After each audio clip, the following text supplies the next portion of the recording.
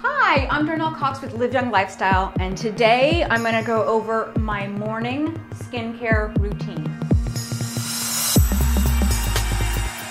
I get a lot of requests about this. I did film my evening skincare routine, which is where all, the big guns come out. So make sure that you watch that as well. But there are some things that I always do every morning, and I posted a blog on my Instagram, which was me doing this with this Nurse Jamie Uplift. And I literally wake up every morning, have green tea, and uplift. I love this facial massager because I feel that it completely depuffs your skin. When you wake up and sometimes your eyes are a little baggy and you've got puffiness, and this literally just rolls away the puff. So there is some lymphatic drainage involved, which I love. So I always start my morning uplifting.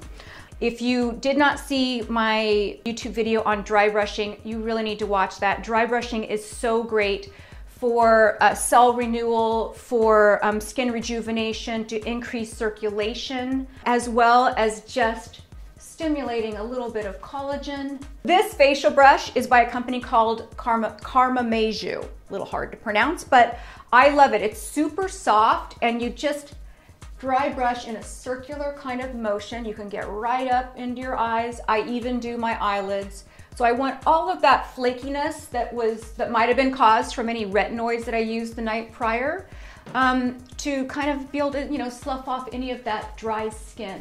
So again, before I even wash my face, I'm already uplifting and I'm already dry brushing. In my last video, I said, do not waste your money on face wash because it washes off of your face. So Physoderm is about $6 or so. You can get it in any drugstore, also Amazon.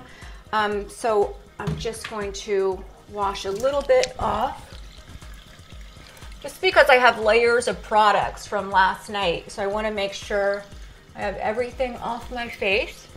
So while my face is still wet, I can't even see. I use this facial scrub from ZO Skin Health called Exfoliating Polish. It is super fine, but it's granulated. So it will literally take off any of those dead skin cells. I have a lot of pink in my face, so you might see my face start to turn a little red from this. No worries, it does go away. But we're just resurfacing our skin a little bit. I do use it on my neck as well, but I didn't want to get my shirt completely wet. And I pat dry. I use this at night as well. This is the Obagi ZO Skin Health tea pads, with the salicylic acid. So again, I'm drying my skin out, which, if you watch the other video, seems counterintuitive, but that is the way that we get those skin cells underneath to start behaving like they were when they were younger. So we dry them out, and then underneath their signals, oh, it's dry, let's make some more moisture. So how you really want to moisturize your skin is by drinking a lot of water and eating a lot of fatty fish. The moisture should come from within, not from the outside. When we start layering a bunch of moisture outside, it makes our skin cells lazy. So we don't want to do that. So I just dried my face out again. And now I'm going to do a CE Ferulic acid. This one is by SKINCEUTICALS. I've used it for years. I love this company. They do really good work. They have a lot of research that is only doing anti-aging products, so I love this. It's expensive though. So this is about, depending on where you buy it, around $149. It does last a while, but it's still $149. So I found this company called Timeless that also makes a 20% CE Ferulic acid, and this is $20. So I am testing out now if I feel that it's the same strength, but I'm mostly using this on the rest of my body to see, if it shows a difference. So here's what it looks like. It's very liquidy. So you're putting a few little drops, I'd say like 4 or 5 drops. And it's very thin, the consistency of this. And the trick of layering any skincare product is to do the thinnest one first. because what you don't want to happen is for the thicker ones to create a barrier, and then the thinner ones cannot penetrate that. It's kind of like dressing for the snow. You wouldn't put on your long johns over the top of your parka. So that's why we always start with these kind of light serums first. Again, this was the Timeless one that I tend to use more on my neck and chest just because it's a little cheaper and I'm testing it out. So it is a really good company that I really like. I like companies that, you know, they're not making handbags or eyeshadow, they're just doing anti-aging, and their research is going into that. So this is a very affordable alternative. This is a 20% CE ferulic acid. But the reason why I like this, if you do like the anti-aging systems from Dr. Obagi, this does come in his phase 3 anti-aging system. And I'll tell you why I like this. Every time you open this bottle, you're decreasing the concentration of this product. So this is not a product, either one of these, that you can try a couple times and forget about because you're not consistent with your skincare. If these stayed in the drawer, if once you open them and they stayed in the drawer for 3 weeks, you might as well just throw them out because you're not getting the potency that you're supposed to. So that's another reason why consistency is very important. But with this one, what Dr. Obagi did is he made it to where this is airtight. And again, it's still a C, so it's still something you need to use every single morning. It's an antioxidant, it helps protect your skin. But with this one, it comes in a cream. There's like a cream, and it's activated when you rub it.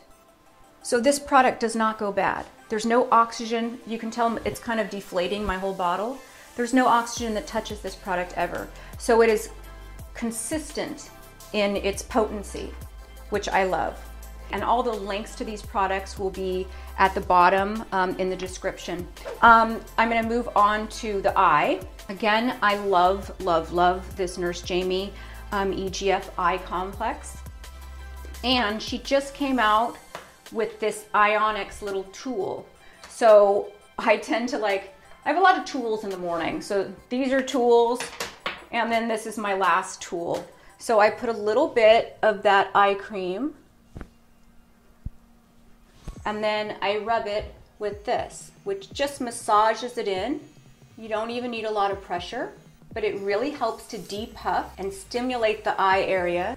Okay, and so then the next thing, I don't use a moisturizer. I don't use a moisturizer on my face at all unless it has a retinoid in it. That's kind of my thing, because I feel, again, like you can't put moisturizer on the outside of your skin and have your skin behaving like it did when it was 20. It's a facade. Sometimes it's a really pretty facade, but it's temporary and it's not having cell renewal. So I don't do a moisturizer. We went straight from the C serum. Now we're gonna do the neck.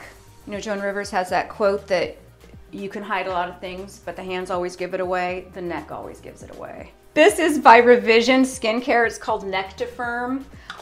So the link will be down below. I have also sometimes like this Drivectin one that's a skin tightening.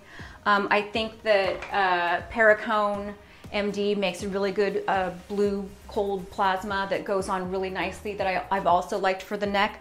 But right now, this is my favorite. So that goes on the neck. So last but not least is sunscreen. And even if I'm not planning on leaving the house that day, it doesn't matter. I always, always, always put on sunscreen.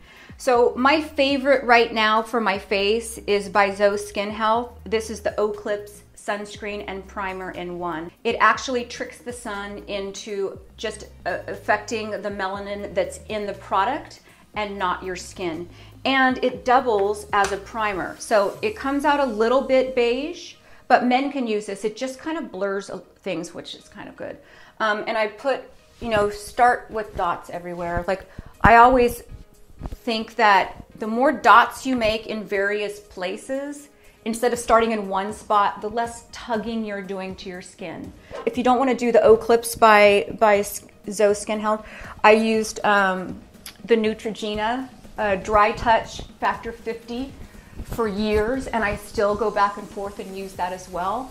But the trick is you have to have at least a factor 50, and even if you're inside. So I always have on lipstick. I don't right now, obviously, but I always have on lipstick, and we think that it protects us, but I think it's always nice to start off with an SPF for your lips. And this is by Dr. Kaplan. He has a whole line of these, and some of them are, well, this is the only clear one. He does make a whole line of colored sunscreen for your lips, but it's a treatment. So it's kind of feels like Aquaphor, like the one that I use at night. And then we move on for the body. So this is my favorite sunscreen, but the problem with it is it's a tinted sunscreen, factor 30. I love this company. If I'm going to be active, or I'm going to like lay down on something that's lighter color, that it transfers. So I laid down on my sister-in-law's white bedspread and left like a print of my body. So I still love this as long as I know like I'm not going to be laying down on something, and now I'm really conscious of it. But this is by Sunscreen. It's a factor 30 with a tint. It looks so pretty on your skin.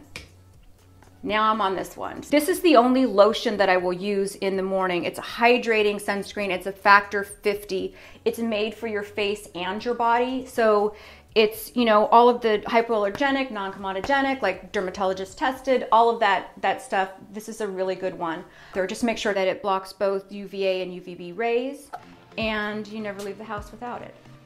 Speaking of leaving the house, I always have this in my car, and it's a mineral sunscreen by Brush On Block, and it's a powder. So you just kind of shake it a little bit, and takes all the shine away, but it's a factor 30. I kind of like that, and all your makeup kind of stays intact. So this is always like in my purse. So there you have it. That's my everyday morning routine, and I think that if you start each day with the idea of I'm going to take care of my skin, I think that is a really good way to live young.